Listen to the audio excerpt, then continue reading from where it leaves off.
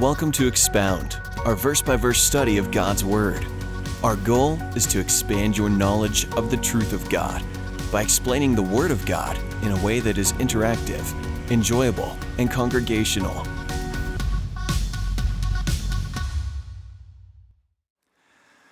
Father, it's going to be 30 weeks that we will have been in the book of Acts by next week, and we have seen how the gospel has gone from, as Jesus said and promised, Jerusalem, all Judea, Samaria, then to the utmost or uttermost parts of the earth, the ends of the earth. And the key to that fulfillment is found in Paul's desire to go to Rome, how he has longed for that. And now finally that desire he has always had, nurturing in his heart, will be realized, and we'll get to see it. And in a sense, though removed by 2 millennia, rejoice with him. Because it is because the gospel went to Rome that we really enjoy it today. And we're going to see that, and we thank you for it. In Jesus' name, amen. So last time we were together, Paul was in this midst of a crazy storm at sea called in Greek Eurocludon, or Euroclydon, as it's mentioned in our text. So they didn't do a whole lot of translating from that. That's what it was called. It was this crazy nor'easter wind that was not uncommon in Mediterranean Sea, in the sailing of the Mediterranean Sea between autumn and winter. It didn't always come, but when it came, it stirred things up. So it is like a typhoon force wind, a gale, that rendered the ship inoperative in terms of control. Paul was on the ship, 276 people are aboard. He is overseen by a guy named Julius, a Roman centurion. There's the maritime captain aboard this vessel. But he and all of his crew were unable to control this ship because of the storm. Now, I can't prove it, but I'm guessing this was the same kind of storm that a prophet named Jonah experienced several books earlier in the Old Testament. It doesn't say that word. The word Eurocludon or Euroclydon, as mentioned in our English text, only appears once in all of Scripture. It's a Greek word. But it says in the book of Jonah that he experienced, and all those aboard the ship that Jonah was on experienced a mighty tempest. And then Jonah was thrown overboard, and that tempest ceased. God was in control of that storm like he is in control of this storm that Paul is a part of. Now, if you remember, when they were aboard this ship, they couldn't see the stars for weeks. They couldn't read the skies. And navigation was done not by compass, not by radar, not by sonar, not by computer, not by your phone or GPS. It was done by looking at the stars, plotting the course. So they were unable to know where they were and where they were going. They had no point of reference at all. That's the storm that Paul was a part of. And while they were taking this journey and that wind took them from one place to the other, their biggest fear was that they would be beached on the sands, the shoals of North Africa. They came close, but they were afraid that the wind was going to take them right there to North Africa, and there was an area that was famous for these sandy shoals where ships would often get stuck. But as God would have it, he has a plan for another place, and that's the place that they end up. So in the storm, they start throwing things overboard. They throw the tackle overboard. They throw the grain aboard the grain ship that was sailing from Alexandria, Egypt, to Rome. So all of its cargo is thrown over, and eventually, finally, the boat shipwrecked. Now, Paul, as I said, and as we have probably repeated almost weekly, always wanted to go to Rome, but he probably didn't picture this. We saw last week how difficult it was. Verse after verse after verse, sailing into the wind, doing it with difficulty, getting pushback along the way. Still, he is in the will of God, and he knows it. He believes it. And it's confirmed even during this storm. But it's not what he anticipated.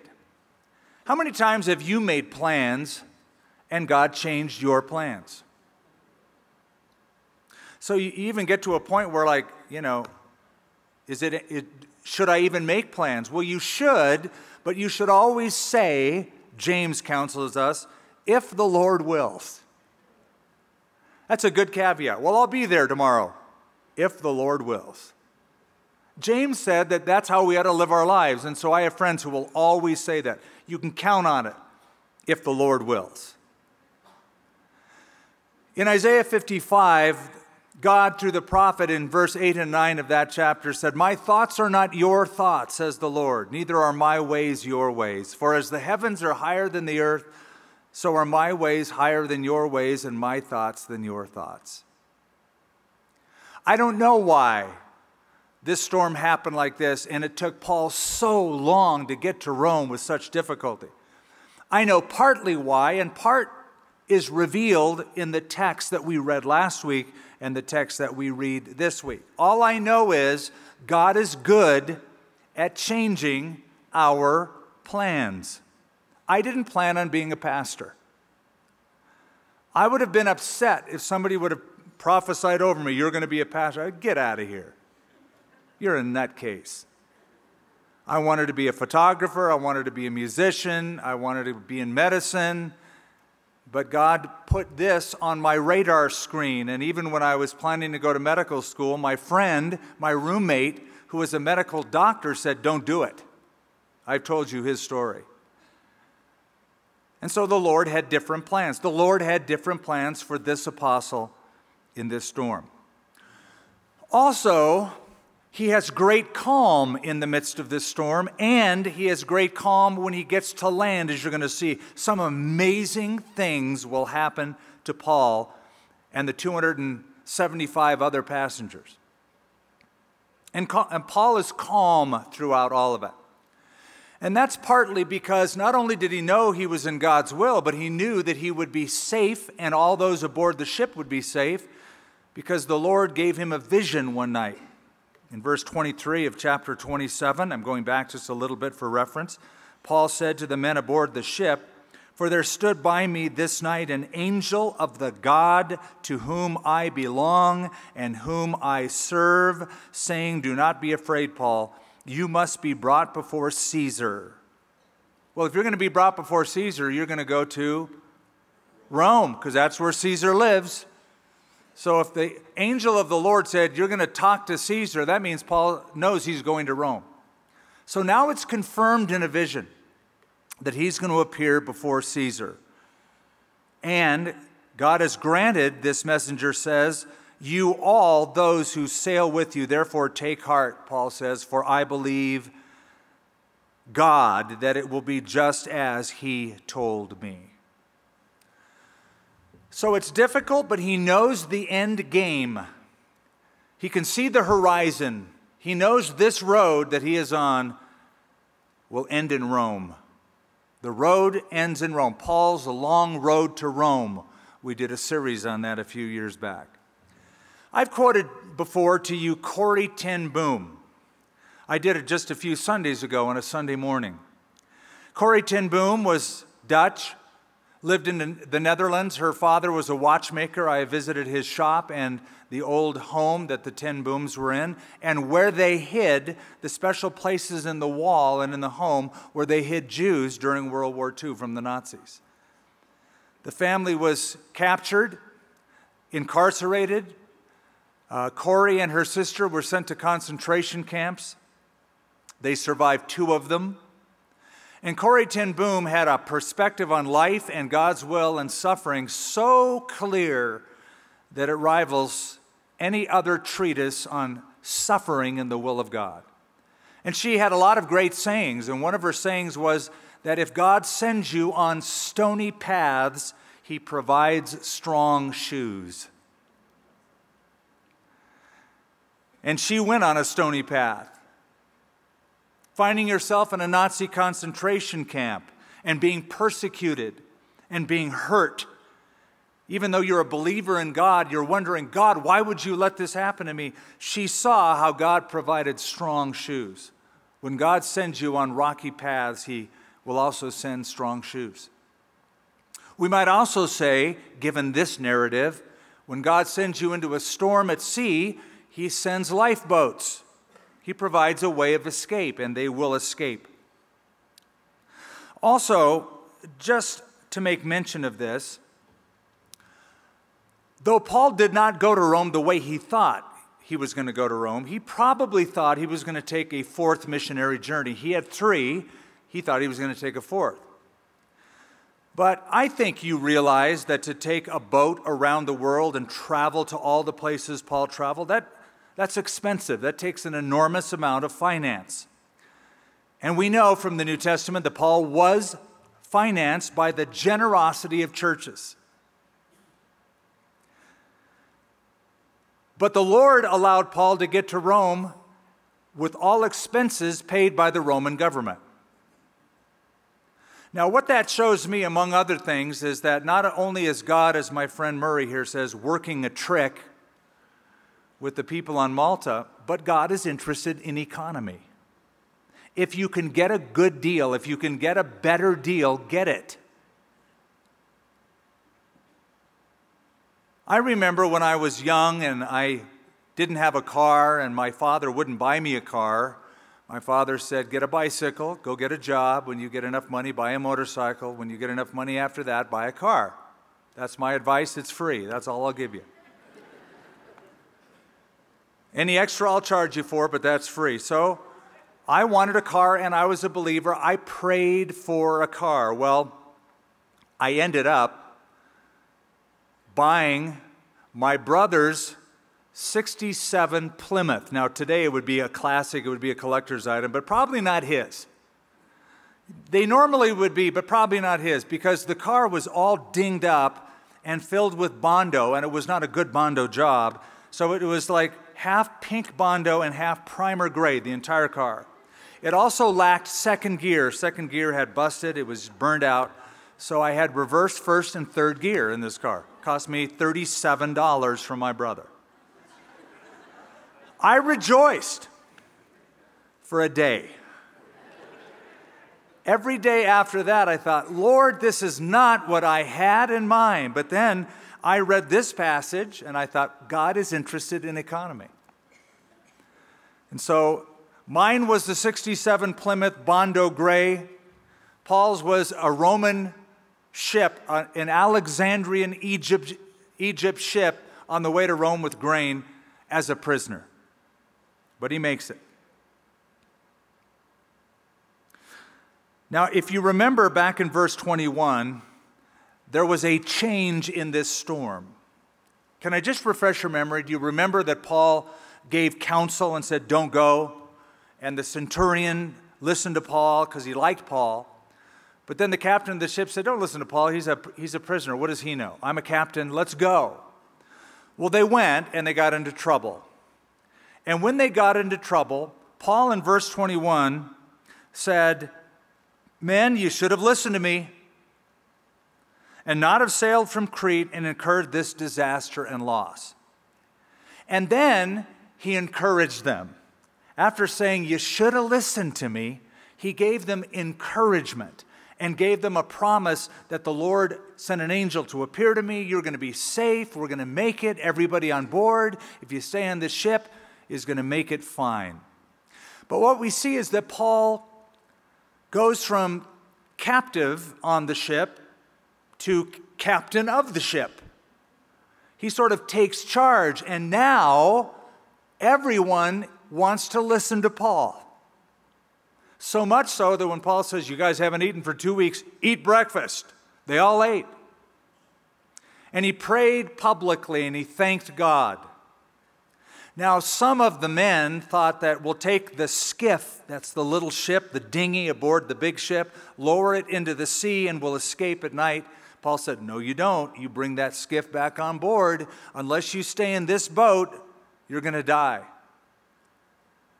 God will get you to land, but you have to stay in the boat. Stay on the ship.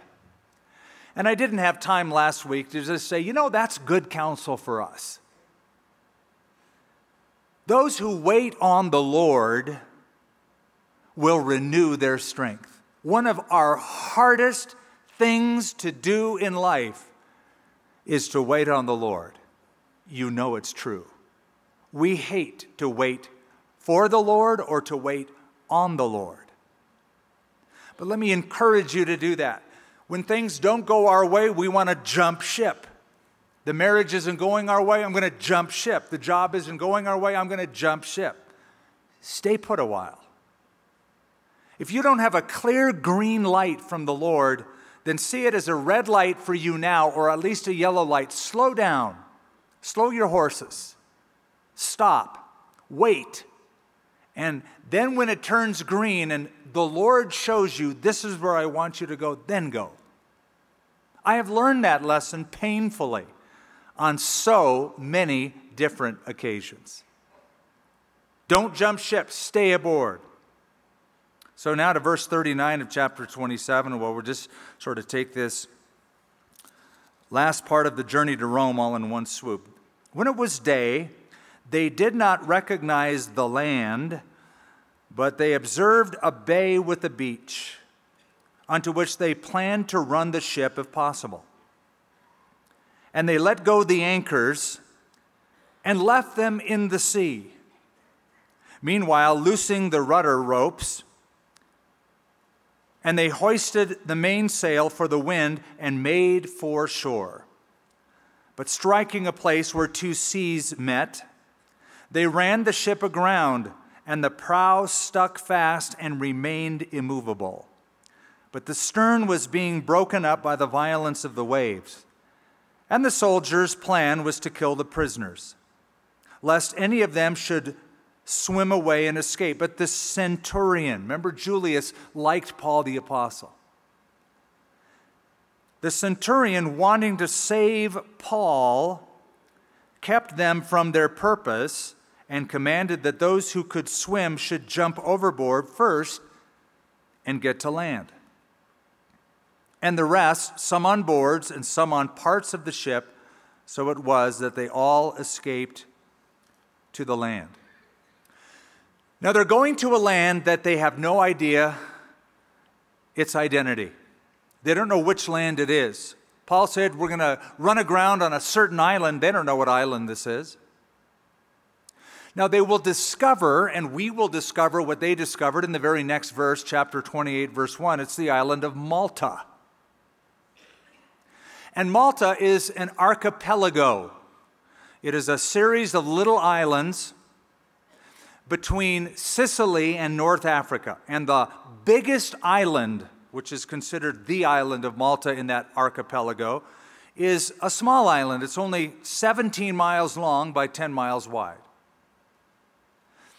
Now, they would have recognized, had they gone to the main port of that island, the main port being Valletta, they would have recognized, oh, I know where I'm at.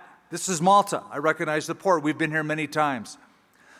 The crew members of the boat would have recognized what island this was, but because they were run aground where two seas meet and it was a violent storm, it's raining, they have no idea where they're at. But they are in Malta.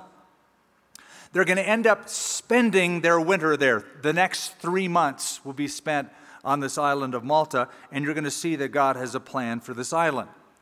Now, by now, it's early to mid-November. And in that part of the world, that's when the rains start, sort of a California style of weather pattern, where the winter rains, the early rains can start in November. And when you have a storm and you have rain and it's a torrential downpour, those raindrops feel like darts, like bullets. So it's cold, they're in the sea, they're in the rain, full exposure to the elements, and they go now to the shore. And they'll be there for 3 months. Now, can't resist this. I'm going to read to you. If you don't want to turn there, you don't have to. But I'm going to read a little portion out of Psalm 107, where the psalmist says this in Psalm 107, and I'm beginning to read it, verse 23, "Those who go down to the sea in ships, who do business on great waters." This is one of those ships. It is a cargo boat. "They see the works of the Lord and his wonders in the deep. For he commands and raises the stormy wind, which lifts up the waves of the sea. They mount up to the heavens. They go down to the depths." If you've ever been in a storm on the sea, you know this reality. It's up high and down low, and you think with each one it's going to break the boat and capsize. "Their soul melts because of trouble. They reel to and fro and stagger like a drunken man, and are at their wits' end.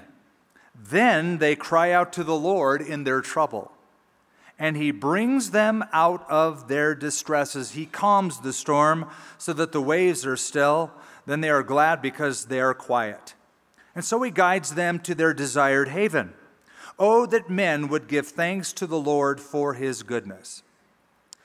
Now, God is in this storm of Acts 27 and 28. At the very least, what he is doing is getting the attention of the 276 passengers on board, or 275 other ones, to at least now listen to Paul and respect him, because he was right the first time and right the second time, and now they're going to at least listen to this crazy preacher, this man of God. God has their attention. God is in this storm. So, back to our text in chapter 27 of Acts, I want you to just notice what we read, just a little bit. Notice it says in verse 40 that they let go the anchors and left them in the sea. Do you see where it reads that? Now go back a few verses to something we read last week. Verse 28. "And they took soundings, and they found it to be 20 fathoms. And when they had gone a little farther, they took soundings again and found it to be 15 fathoms. And then, fearing lest we should run aground on the rocks, they dropped 4 anchors from the stern and prayed for day to come." So they took soundings. That is, they put a weight on a rope. The rope was marked. They threw it overboard. When it hit the bottom, they could read the rope. They knew how far from the bottom they were. So they were 120 feet. Then they were 90 feet. And they put the anchors down at 90 feet. In the next section, they just let the anchors go. They just cut the anchors. The boat was being disintegrated. And they came to the land. If you were to go to the city or the island of Malta today, there's a couple of famous churches to the built to the in homage of the shipwreck of Paul. One is called Shipwreck Cathedral. It's in the main port of Valletta, but there's another smaller one in what's called St. Paul's Bay, which what most people believe to be the area where the ship ran aground. In the 1960s, an old sailor and an old diver, along with the team, was diving off the coast of Malta, and they found from the Roman era 4 anchors. Now, who knows what they are, but it's interesting because somebody was snooping around Malta and asking about the biblical account, and this guy, Ray Ciancio, I think was his name, said, "Oh, I was part of the team that found those 4 anchors, or at least found 4 anchors," and he said he described the place as a place where 2 seas meet, where there is a sandy beach, and at the precise depth of 90 feet. And then he showed them, they dove down to show him where they found the anchors. Now, the anchors have been exhumed, and they are presently, the ones that are found, the 4 Roman anchors, very basic anchors, probably would fit the description being off of an Alexandrian grain ship. They're currently in the National Maritime Museum in Malta with no special sign on them, just sort of in the corner, and the sign reads, 4 Roman anchors.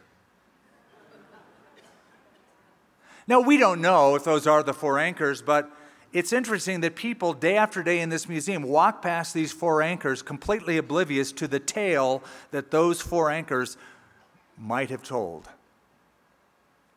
So some believe that these are the anchors from the shipwreck that Paul was on. They certainly fit the date archaeologically, they fit where they were found, and it's just interesting. Next time you're in Malta, check it out. Now we're in chapter 28, verse 1. Now, when they had escaped, they then found out that the island was called Malta. Now, I'm going to guess something. I'm going to believe, it's my conviction, that when Luke wrote verse 1 of chapter 28, he was giving us a play on words. The word Malta is a Phoenician term. The Phoenicians were the sea-going group off of the northern coast of the Mediterranean, north of Israel, the area of Lebanon. And they conquered that area and they settled Malta. And their word for escape is Malta. The word Malta means escape or refuge. So it's as if he's saying, and when we had escaped, then we found out that the island was called Escape. Or when we found refuge, we discovered the island we were on was called Refuge. That's what the Phoenicians called it. So all 276 passengers escaped to this little island of Malta. And the natives showed us unusual kindness, for they kindled a fire and made us all welcome, because of the rain that was falling and because of the cold. I really like this. You know, to be hospitable to 1 or 2 people, that's nice, but being hospitable to 276 and a bunch of them are prisoners on their way perhaps to be executed, to show kindness, not just kindness, but an unusual kindness. The old King James, no little kindness, which means a big kindness, a whole lot of kindness. Did you know, and by the way, these are unbelievers. These are pagans. They have a pagan worldview. You'll see it. Did you know that the Bible places a high value on a character trait all Christians should exhibit, and that is the trait of hospitality? We should be given to hospitality. It's required in church leadership to be hospitable, but it should be exemplary in all Christians' lives.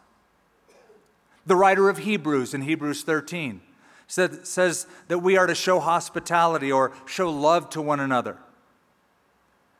and to entertain strangers, for some by doing that have actually entertained angels without knowing it. Now, let me drill down just a little bit. Not only are we called to be hospitable, but did you know that unbelievers, unsaved, unchristian people, that God will often treat them based on how hospitable or not they are to God's people? And you know that's a principle all the way through Scripture. It's an interesting principle. It goes all the way back to Genesis 12. I will bless those who bless you, God said to Abraham, and I will curse those who curse you.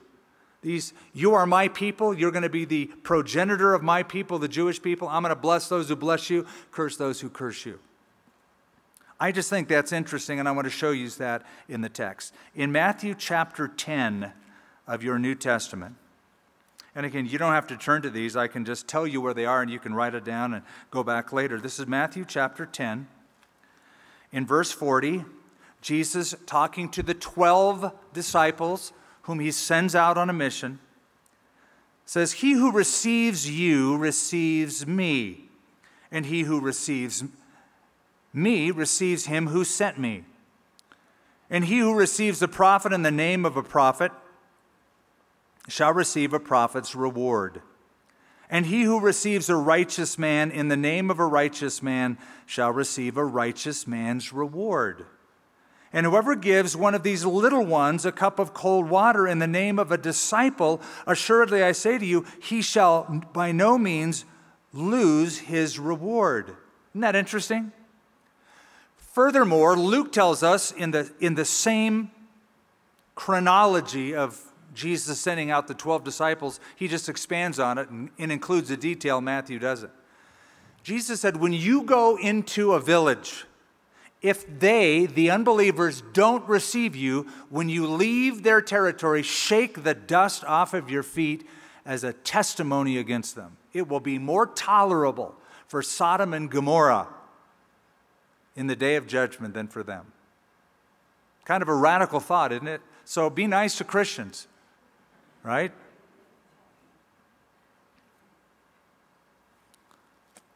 So they showed us an unusual kindness.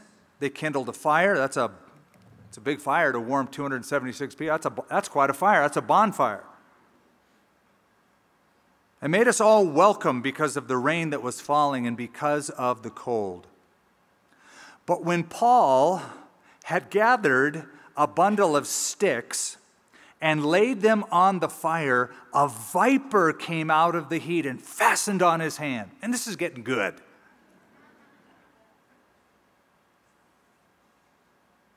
So when the natives saw the creature hanging from his hand, they said to one another, no doubt this man is a murderer, whom though he has escaped the sea, yet justice does not allow to live. But he shook the creature off into the fire, and he suffered no harm. Now I have a simple question. What's Paul doing gathering sticks? Man, he's an apostle. And not only that, but I mean, you have a huge bonfire to warm 276 cold, wet souls. And Paul gets up and he just starts gathering sticks. Now, there's an obvious reason for this, and that is any fire that is burning needs to be replenished with more fuel, more wood, and there was a brushwood on Malta that it was famous for, so he's gathering a brushwood, putting it into the fire. That makes sense. But why Paul? Man, Paul made incredible promises because an angel of the Lord appeared to him. He's the guy that got them to land safely without getting killed. They kind of owe Paul their lives. Paul could have just barked out orders and said, I'd like room service, please. I'd like you, and you to go get me more wood. In fact, the centurion, I saved her. Why don't you go get wood? But he didn't do that. And here's just an insight into Paul's character. Paul, the apostle, the great leader, is picking up sticks. It's what leaders do. No job is too small for a true leader of God. A leader doesn't say, well, you know, it's not really in my job description. I'm the anointed of the Lord. I don't pick up sticks. I preach to Caesar. For Paul the apostle, little things like picking up sticks were just as important for him to do as preaching salvation to Caesar in Rome. That's a leader. Jesus washed the disciples' feet. Paul said, let this mind be in you, which was also in Christ Jesus. He emptied himself. Let that mind be in you. Jesus said, the Son of Man did not come to be served, but to serve and to give his life a ransom for many. So any leader who says, I'm too important to pick up sticks, is really not all that important at all. I just love this about Paul. He's so practical. He sees that something needs to be done, he just does it. He sees trash that needs to be picked up, he picks it up. Something needs to be straightened up, he straightens it up. I love this about Paul. I'm amazed.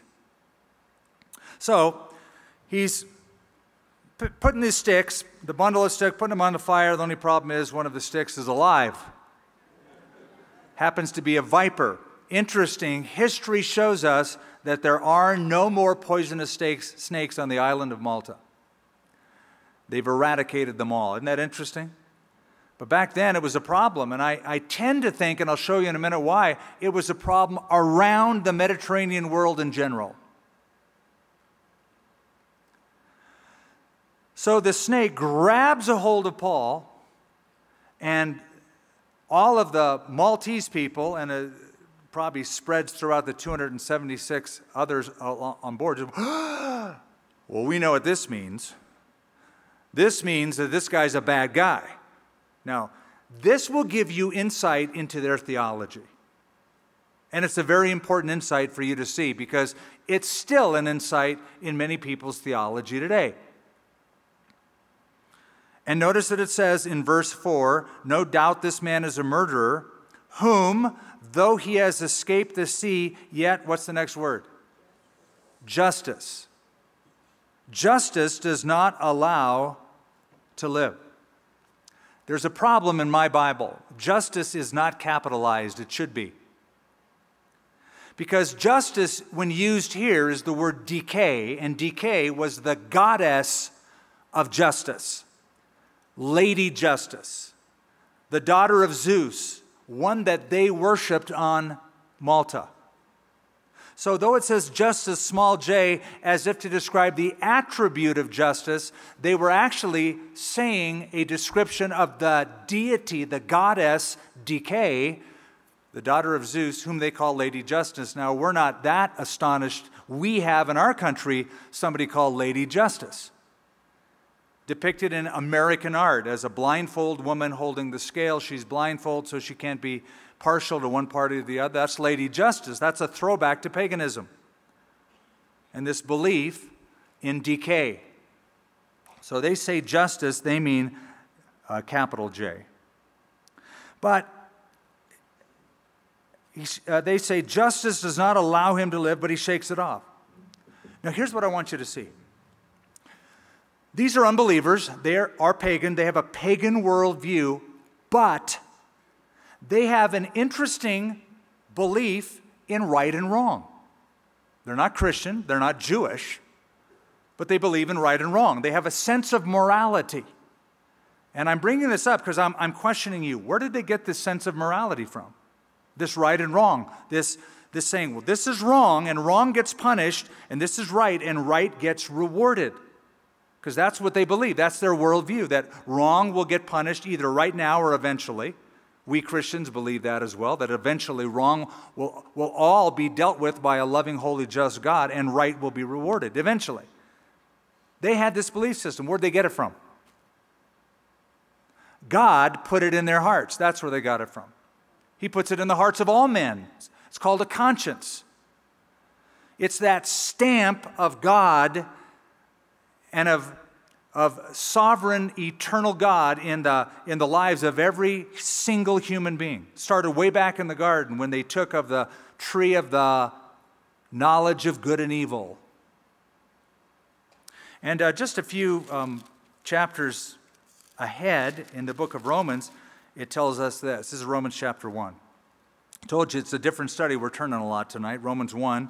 That's easy to turn to. You have no excuse for not turning there.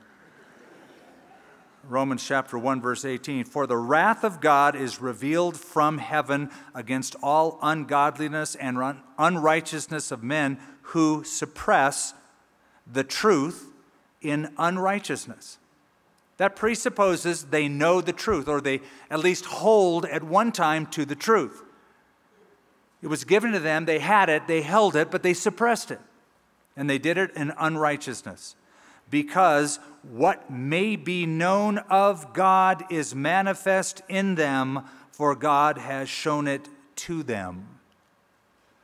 So God places that innate knowledge of right and wrong, good and evil. And even the pagans of Malta had that. They're in error because they think that the gods immediately punish and immediately reward, rather than the God, the only true God, Yahweh, will ultimately and eventually judge all mankind based on their faith in Jesus Christ or not. But at least they have that, and that was placed there by God. So Paul reaches in. A viper, a poisonous viper, that's the word that is used, a deadly poisonous viper, not a little garter snake, just like this. Think a rattlesnake. They're thinking, he's going to die. They're kind of waiting for him to keel over. But it's funny, verse 5, he just sort of shakes it off. You know, he just glances it off. He just throws it away. He's calm. He didn't go, ah! just shook it off, and suffered no harm. However, they were expecting that he would swell up or suddenly fall down dead. Why would they believe that? Because they knew those snakes, they knew their island. That's what has happened before. But after they looked for a long time and saw no harm come to him, they changed their minds and said he was a god. So something interesting about their theology was very fickle. First of all, he's going to die. He's angered Lady Justice. Not now. He's a god himself. He didn't swell up. He didn't die. Now, Paul, flicking off this little serpent, is a fulfillment of prophecy. That's probably why he was so calm. He's fulfilling a prophecy made by Jesus Christ. I'm going to share with you out of the Gospel of Luke. In Luke chapter 10, now I pre-marked my Bible, so I'm not expecting you to turn there as quickly as I can. I have a little cheater tab. See that little yellow tab? So Jesus sent out not just 12 around the Sea of Galilee, but 70 disciples, and they returned. They were all psyched because of their success. And the 70 returned, verse 17, Luke chapter 10, returned with joy, saying, Lord, even the demons are subject to us in your name. And he said to them, I saw Satan fall like lightning from heaven. Of course they're subject to my name. I was there when Satan fell out of heaven. Behold, now watch this, I give you authority to trample on serpents and scorpions and over all the power of the enemy, and nothing by any means shall hurt you. So evidently, serpents were a common problem in that era, because Jesus made that part of his promise package to his 12 and to his 70, expanded it to others.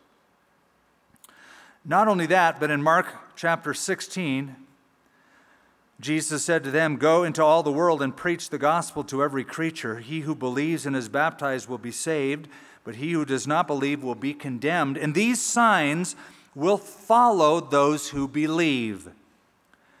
In my name they will cast out demons, they will speak with new tongues, they will take up serpents, and if they drink anything deadly, it will by no means hurt them, and they will lay hands on the sick, and they will recover.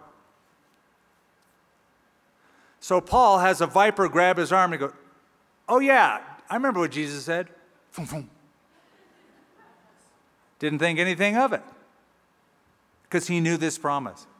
Now, this promise does not mean that you can have a church service and bring snakes and pass them around, and if it bites you and you die, that it shows that you had no faith. That is ludicrous, but it happens in the southern states in some churches. Jesus was making a promise that as the gospel is being spread, there will also come with the spreading of the gospel protection. And Paul knew that.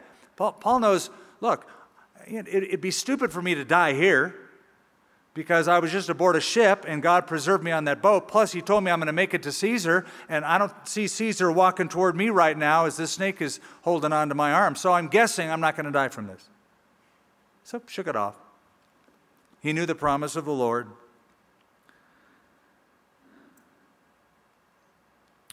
In that region, verse 7, let's see if we can make it all the way down to our end text, verse 16. That's where we want to end tonight. If not, we'll finish the book next week. In that region, there was an estate of the leading citizen of the island. That phrase could be translated the Roman governor of the island. That's who this guy was. The leading citizen, the Roman governor of Malta, whose name was Publius, who received us and entertained us courteously for 3 days. You know, you might want to be hospitable, and I do too. I have friends that come out of town, and I'll often say, stay at my house. But I usually check with my wife. Say, hey, there's a guy or there's a couple, they're going to spend a few days at our house. But to bring 276 people home for 3 days, can I just say, you got to have a big house, right? It shows us the kind of estate Publius must have had to be able to house 276 people. And he did. He entertained them courteously. Now, they're going to spend 3 months there, but the first few days, this guy's taking care of them. And it happened that the father of Publius lay sick of a fever and dysentery. Paul went into him and prayed and laid his hands on him and healed him. This fever was a gastric fever. That's what most scholars believe it was. And the word fever is put in the plural, fevers. So it was a fever that came back and back and back. It recurred. Now, there was a goat on Malta. The Maltese goat, the milk of Maltese goats carried a microbe that brought a gastric fever that lasted between 4 months and up to 2 to 3 years. So this guy has a gastric fever plus dysentery. That's a disease. It's an intestinal disease. I had a friend who suffered from it. I took him to India. He got dysentery while he was there. Lack of sanitation can breed dysentery. So you just got to picture this guy for at least months suffering with recurrent gastroenterological issues, right? Paul comes in, does 2 things. Prays for him, lays hands on him. Why does he pray for him? Because Paul doesn't heal anybody. Because God is the one who heals. He's addressing the source of all power. That's why he prayed.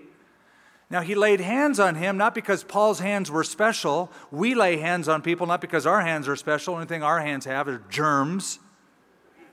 And Paul had germs. Paul's hands weren't glowing. It wasn't like Paul said, watch this. Ooh.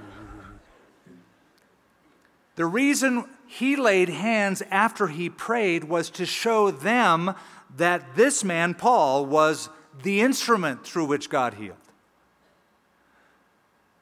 And once this man is healed, do you think everybody's going to be listening to Paul and what he has to say? Absolutely. Here's a guy who shook off a snake and he's still alive and he prays for people and they get healed. Let's listen to what he has to say.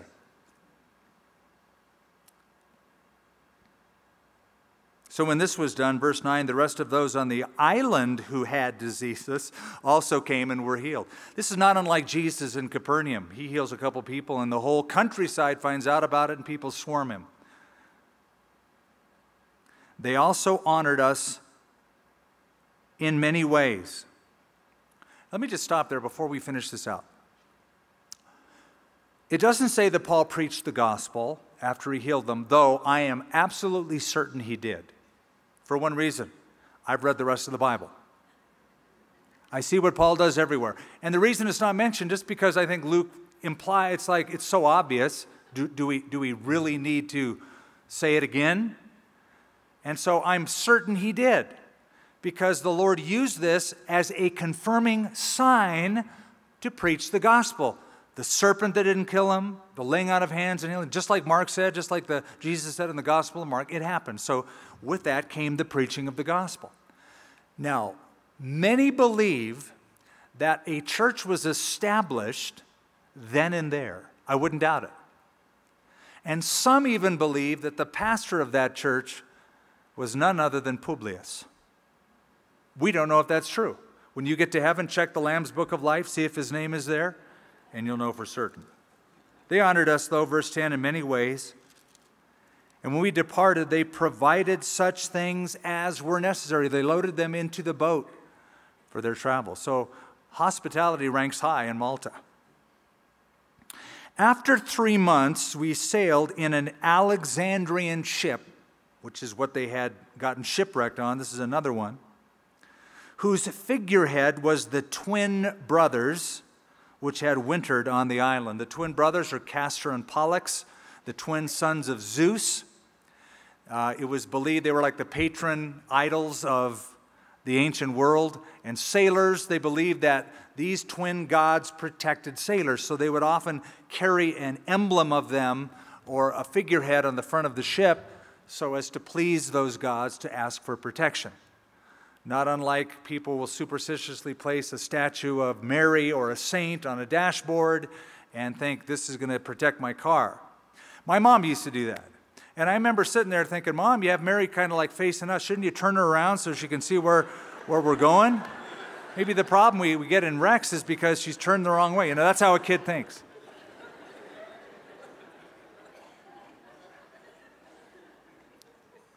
And so they leave the island, verse 11 and 12. And I can almost be certain that they didn't leave that Bay of St. Paul. They left the capital port, Valletta, still the capital port of the island, because that is where cargo was loaded.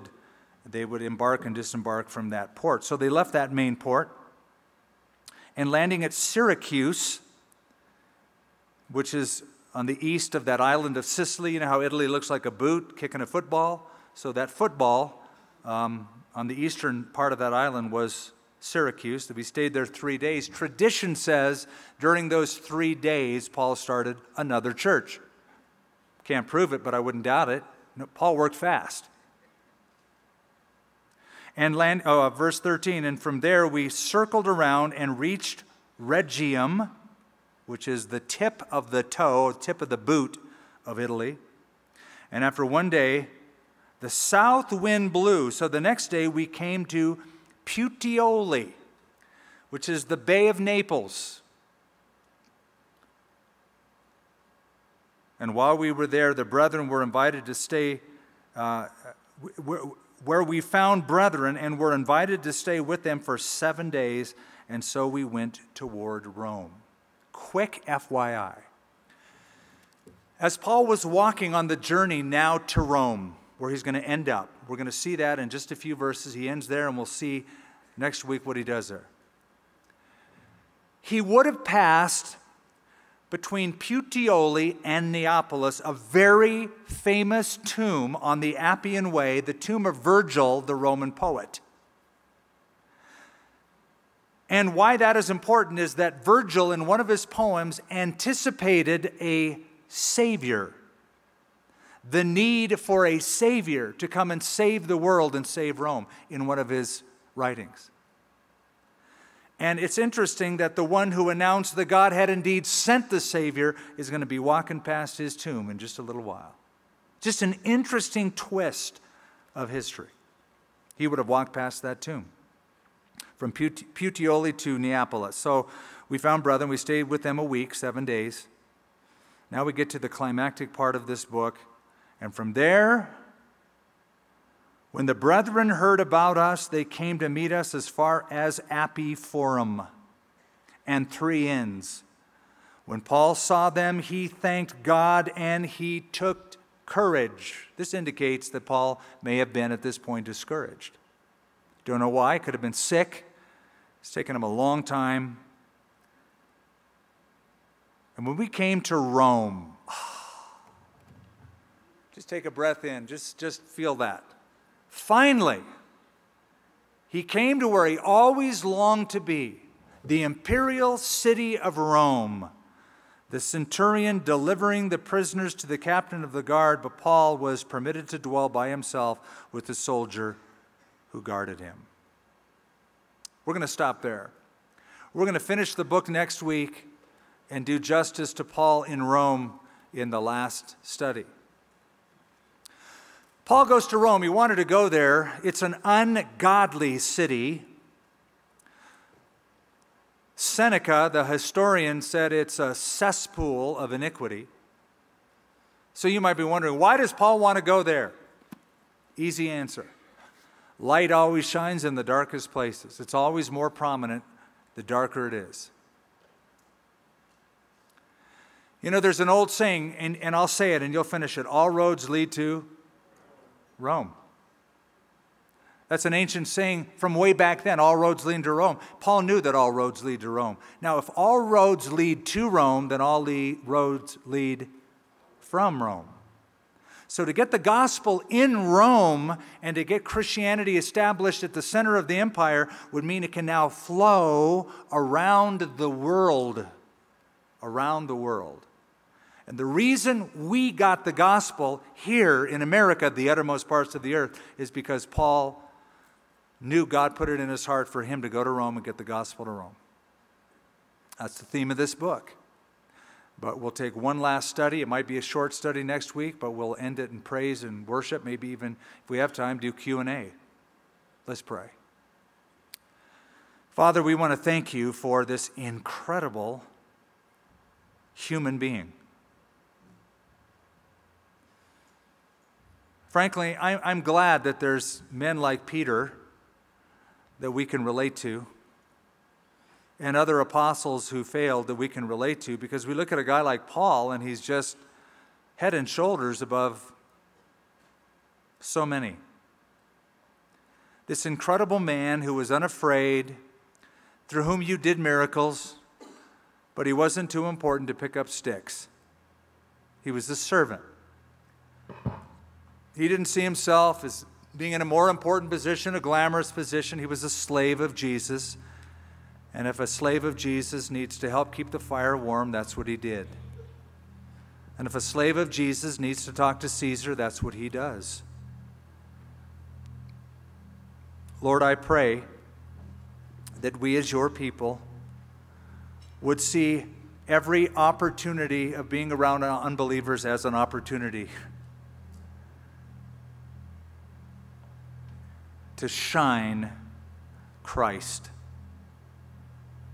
by some word, some act, some prayer, some deed. Use our lives, Lord. We love that thought, that the treasure of the gospel is in clay pots. Foolish things, weak things, imperfect people. But you get the greater glory because of it. And we thank you for that in Jesus' name. Amen. For more resources from Calvary Albuquerque and Skip Heitzig, visit calvaryabq.org.